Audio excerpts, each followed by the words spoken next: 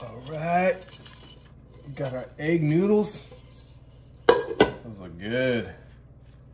So already cooked, just the way the recipe calls for.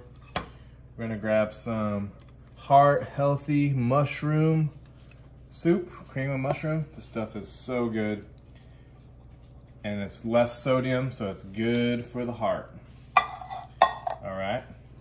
And then we're gonna grab some sweet peas. You could use frozen too if you want, but I really like that pea flavor. So I'm gonna use both of those. That looks good there. All right. Next up, for this delicious recipe, we got some chicken of the sea tuna. That's pretty funny actually, chicken of the sea. Like, instead of, it's like a water chicken.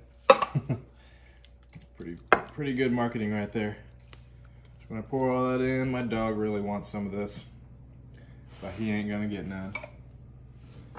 Okay, now let's grab a cup of milk as our last ingredient. Kind of thicken this thing up a little bit. Pour that in here. Make it nice and creamy. And now I'm just gonna kind of break up that tuna a little bit. Mix this together.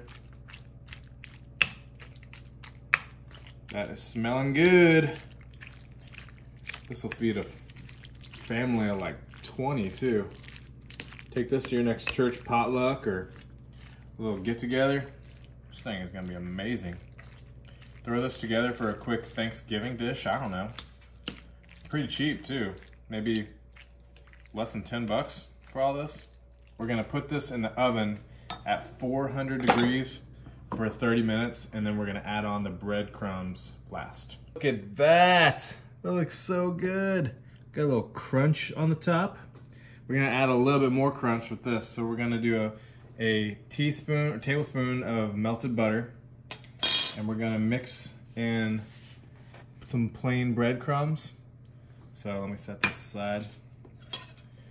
Just gonna get a good heaping spoonful of that. We wanna pour that in our butter, just to kind of get that nice and liquidy, get it thickened a little bit. Ooh, look at that. That looks good. Just kind of sprinkle those in. Those breadcrumb flakes. Just kind of spread them out a little bit. Kind of looks like brown sugar. That looks good. Okay, perfect. And then I'm gonna do just a couple more, just a little bit more of this over the top. So light layer. Okay. Now let's put this back in the oven for 5 minutes and then it'll be good to go. Oh man, that looks good with those breadcrumbs. Man, I just gotta dig into this. I'm so excited for this. Y'all, this is gonna be good. I'm just gonna get a big old piece. I mean, big old piece. I'm hungry today.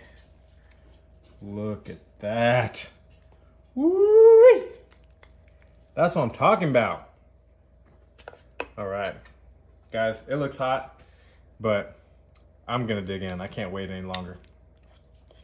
I've been too hungry smelling this simmering.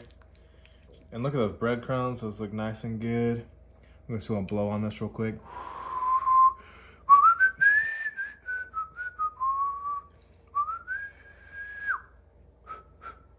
That should be good. We'll see. Mmm. Gotta say, not a huge peas fan, but it definitely brings out the flavor. And that tuna, that's very creamy too, rich and creamy. This is an easy recipe. You guys gotta try that. Those mushrooms are great too. Man, 10 out of 10.